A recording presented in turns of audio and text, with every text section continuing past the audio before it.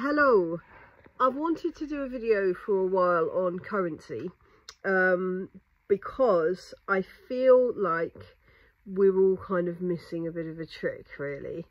I see a lot of very intelligent, very open-minded people discussing what I believe to be an inevitable change to a digital currency, and they're doing so in such a way to suggest that we can kind of change again what I believe to be an inevitability. I think that our currency moving to a digital footing is something that is just going to happen, whether we like it or not. And I think that while we have the people who would see the dangers there focused on completely stopping it, we perhaps don't look at the very real risks that come from policy when we're quite so black and white. And maybe this is the conspiracy theorist in me, but maybe that's kind of the point, you know, that if we are all so focused on digital currency being inherently evil, then we're not going to focus on the policies being put out by various governments around that digital currency. So I believe, and I know that I'm not, this isn't a viewpoint shared by, you know, even most of the people that follow me on TikTok, for example, but I believe that we will look back, our children will look back with some amount of amazement that we carried around bits of paper with writing on that explained how much money we had.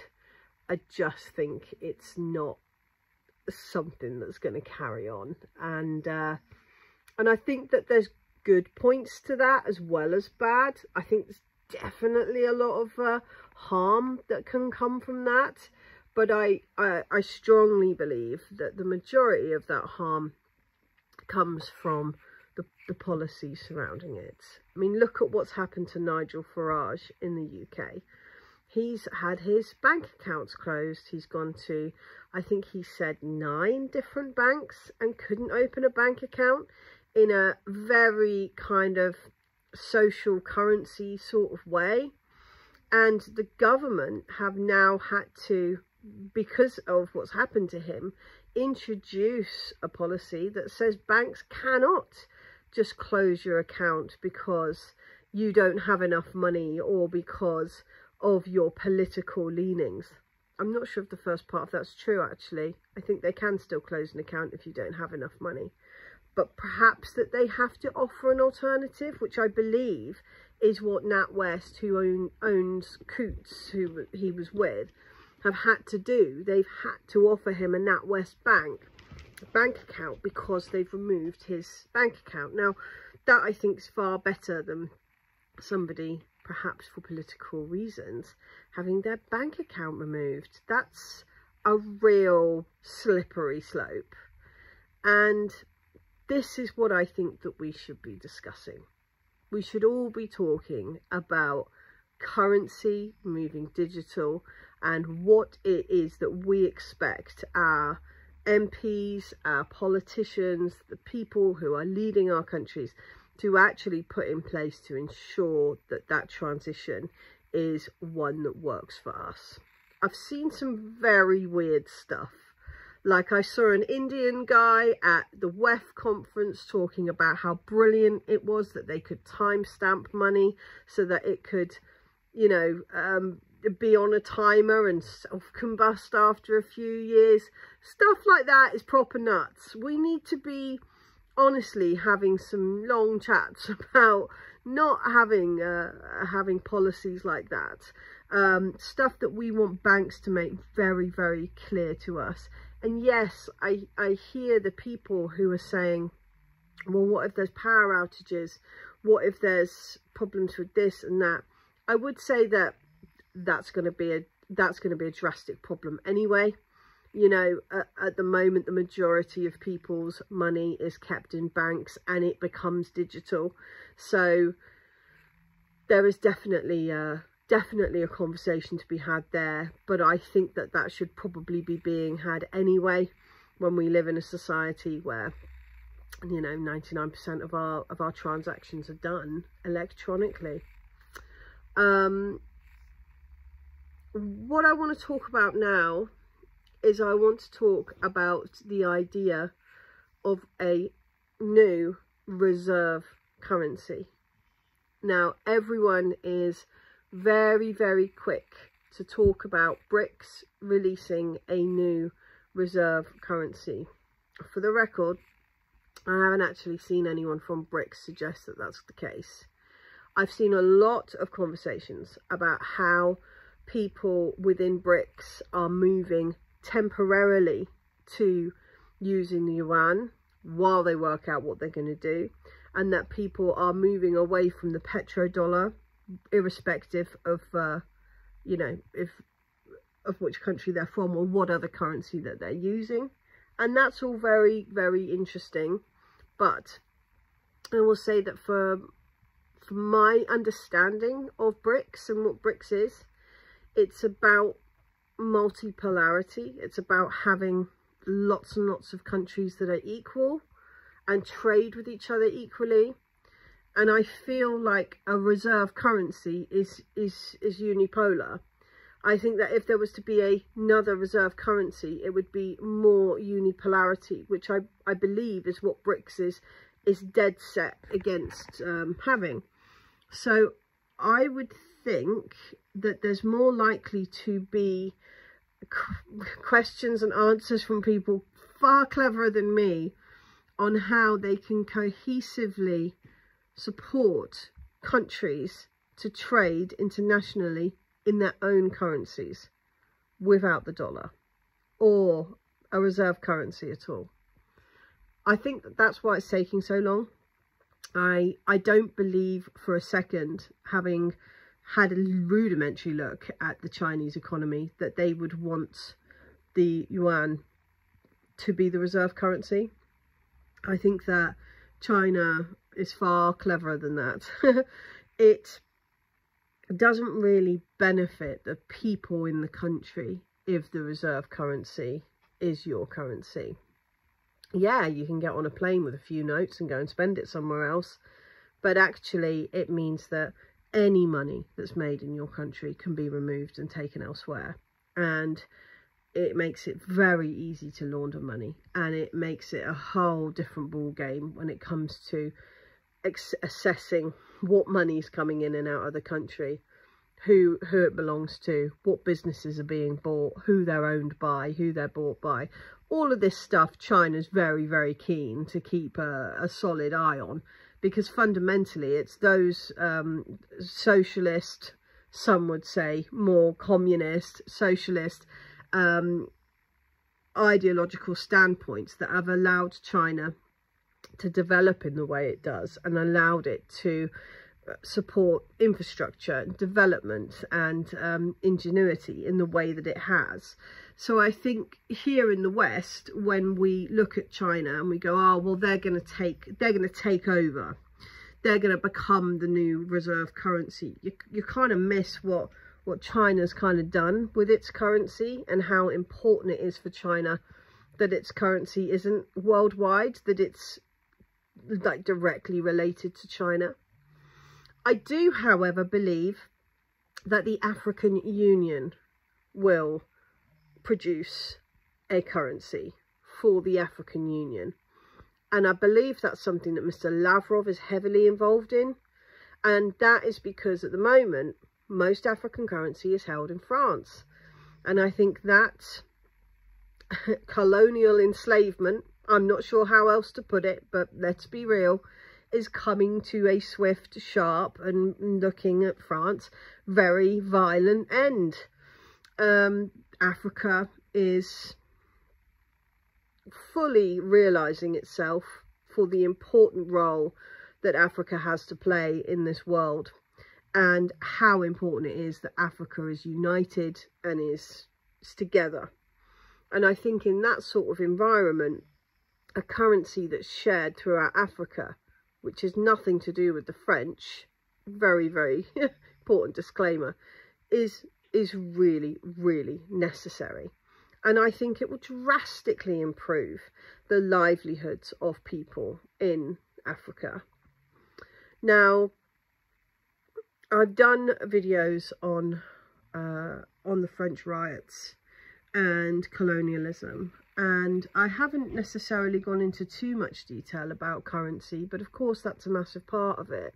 The fact that France controls the currency of 14 African countries is, whether some people want to admit it or not, a massive reason why there is instability and dramas happening between the French and African people in France. It is. But what I want to really ask French and Europeans in general, is it helping you? Are the people of France supported by the French government ripping off Africa? Is it something that actually benefits you? Because it seems to me that this is all benefiting a very, very, very tiny amount of people and not really benefiting anyone else at all. And I say that because I don't want to see any more of the black and white, ironic to use that, black and white, this is a black Muslim issue. This is because these people were evil, you know, at their core, from white people. I don't want to see it anymore. It's heartbreaking to see how quickly so many people jump to racist, xenophobic tropes. And, you know, I use those words carefully because they can be hugely demeaned. And I will very soon do a video on the difference between tribalism and racism and xenophobia, and how one of those things is okay, two of those things aren't, but how we're taught to kind of roll them all in together and how that creates further divisions amongst us. However, today I really thought it was important that we talk about currency, you know, because we have the BRICS summit coming up. We have all of this information, some of it very new, it's not new, but some of it's very new to people, about just how controlling France is over Africa. And yet we still have people saying things like Africans need to leave France. Well, I would say first and foremost that French people need to leave Africa. Leave Africa alone. And I don't mean tourists, I don't mean migrants, I don't mean people who have settled down. I mean stop holding on to African resources. I mean stop insisting that trade through from Africa comes through France. You know, the biggest exporter of exotic wood from Africa is the French. That's not right. Like, this situation is so far from okay. Yeah. So we've got that going on. We've got BRICS, and we've got some real tone deafness, you know. Macron asking if he can turn up to the BRICS summit as if he's not the problem embodied, you know. And we have to, us white Europeans, have a real conversation about how we decouple ourselves from a horrendous colonialist past, so that we can move forward freely, compassionately, and with love. Because at the moment we're not doing that, and that is a huge problem. So I would very much like to see the French come out with some realistic aims as to how they intend on repatriating Africa with its own money, and maybe the introduction of an African Union will be a huge part of that, because perhaps we're going to be able to say, look, you can't say, oh, well, we don't know which countries these came from, you know. Well, we can't give the gold back to that country because it might have come from the one next door. When Africa, if Africa's united, when Africa's united, that's not going to be an argument anymore, is it? And perhaps that's one of the big reasons why colonialism has always called upon separatism to do its dirty work.